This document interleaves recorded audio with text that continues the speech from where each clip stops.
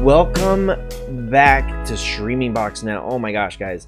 The last video was a really good one. If you missed it, that's how we were looking at the specs. We're looking at everything that you get. And we even installed FileLink. We showed you a quick little tutorial of how to do it. So that way we could set up an app.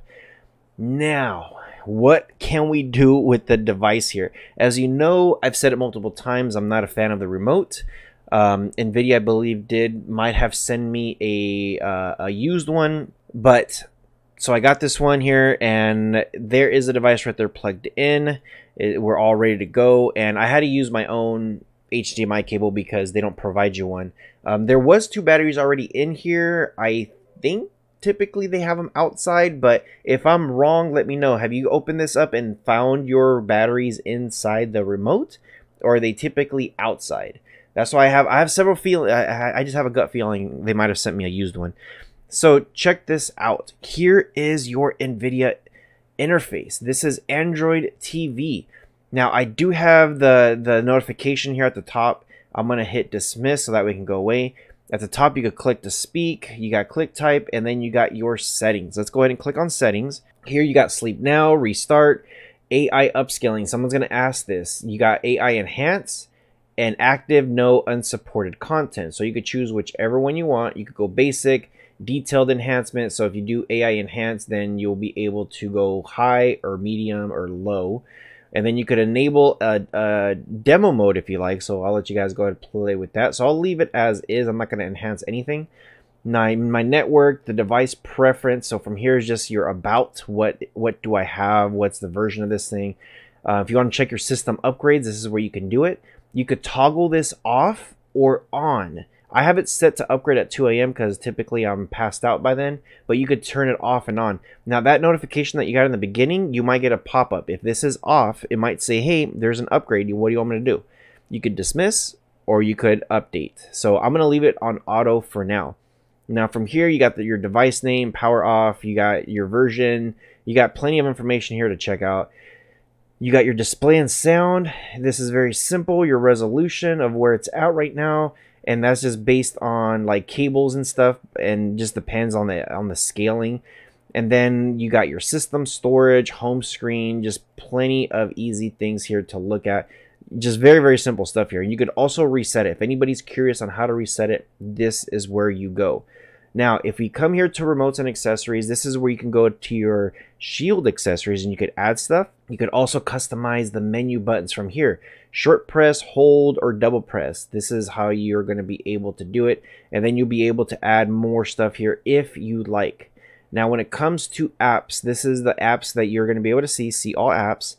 And this is everything. Now, I did add Downloader and I did add IDA. Everything else came as is. And you could also look at system apps.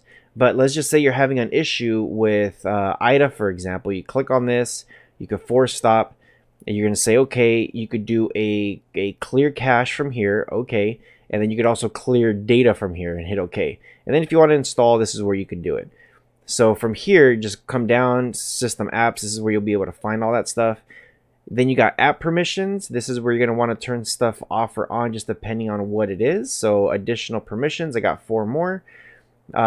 If you come up here, just backing it up here, special app access, again, energy optimized, usage access, notification access, everything's very, very simple and laid out there. And then of course your accounts, this is going to be your accounts and you could add more accounts if you like. Now, if you do have the Nvidia app, this is where you're going to be able to add it. So very, very simple here.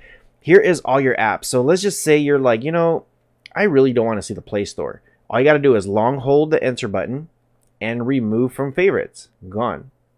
Let's just say you're like, hey, I really love YouTube. I really love YouTube. That's the first one I use all the time. Again, long hold, move, click on that, and then you can move it wherever you want. Once you do move it, hit the enter button again, and then you're free to scroll around again. So that's how you get to it.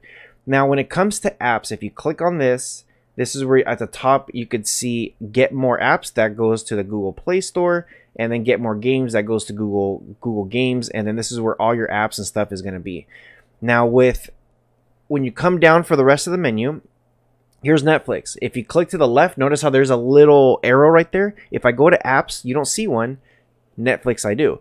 If you click to the left, I could move it down.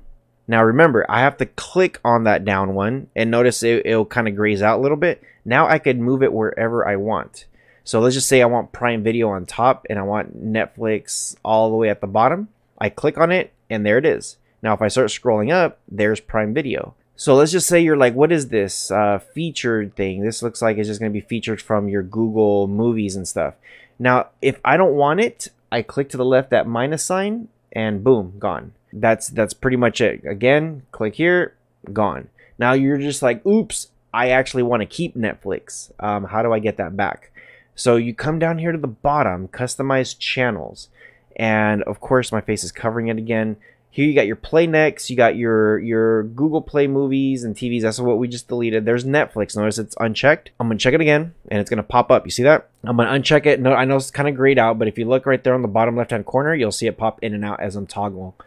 So there it is. For YouTube, you got two different options. You got your recommended and your trending, which both of them are turned on.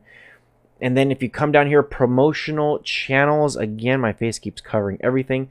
App Spotlight, that's the very, very bottom thing. So if I click the back button here to get out of this, see, here's App Spotlight. This just gives you a list of all the apps available that's in their Spotlight that they recommend, and is featured by the Google Play Store. Here is Netflix once again, so I'm going to go to the right. I'm going to move it, and let's just say, nope, I actually wanted Netflix at the top. My bad. Well, second top. So there you go. So that's how you can maneuver everything. Now, if you do click on any of the apps, so you got Netflix, Prime Video, recommended, trending. If you do click on any of this stuff here, so I'm going to click on YouTube, and it's going to open up the app from the front. So we're going to go to Streaming Box now.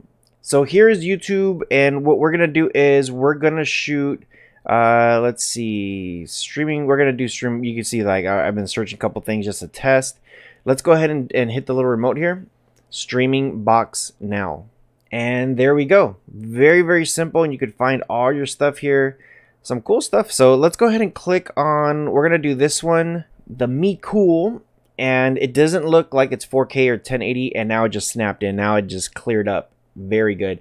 First thing I like to do is I like to hit the enter button here, and notice there's no pause. It just kind of, it's still playing in the background. So I'm going to hit enter again to pause it, and it unpauses it.